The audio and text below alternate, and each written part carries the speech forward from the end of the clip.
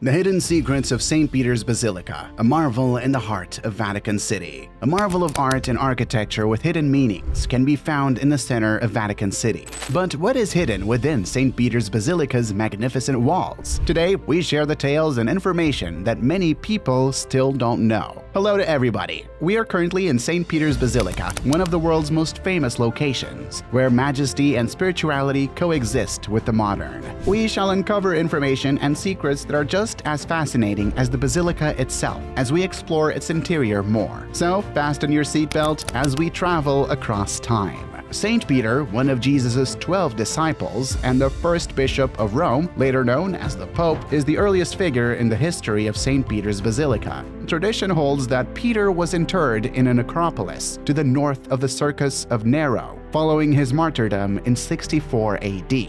The grottos beneath its majestic altar contain a location recognized as St. Peter's ultimate resting place. A little-known fact: Emperor Constantine the Great began construction on the first large basilica on this site, currently known as Old St. Peter's Basilica, around the beginning of the 4th century. Constantine commanded the building of this basilica over the location of St. Peter's grave. This structure served as a significant place of Christian devotion for more than 1,000 years. The Old St. Peter's Basilica had been in place for more than a millennium by the 15th century, but it was beginning to age and have structural problems. Plans for a new basilica emerged as a result of the realization that a new church was necessary. This was the start of an ambitious building project that would last for more than a century. Many well-known architects and painters of the time were drawn to the ambitious idea to reconstruct St. Peter's Basilica. In 1506, Donato Bramante was the first to present his idea, which envisioned a centrally located church with a huge dome.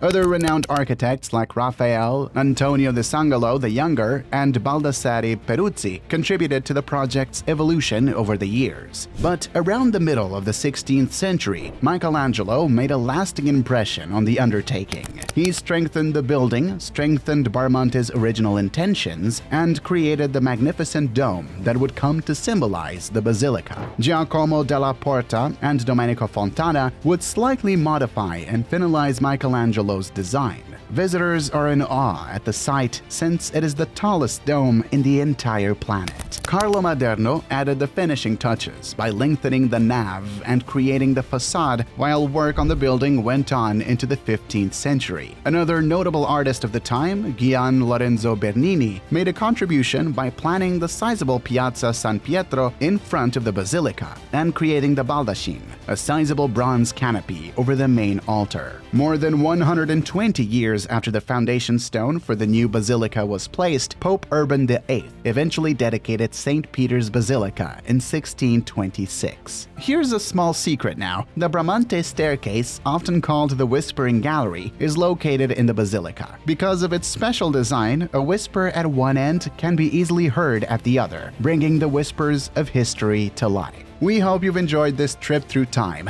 discovering the mysteries and wonders of St. Peter's Basilica as we draw to a close. A location where spirituality and magnificence coexist, where every stone bears witness to a former event. A location where every visitor is welcomed by the echoes of eternity and the whispers of history. St. Peter's Basilica stands as a living example of human ingenuity and divine inspiration in the center of Vatican City. Thank you for joining us on this journey. If you loved the tour, remember to like, share, and subscribe for more wonderful explorations throughout the world. This is the Wanderlust Journals, signing off.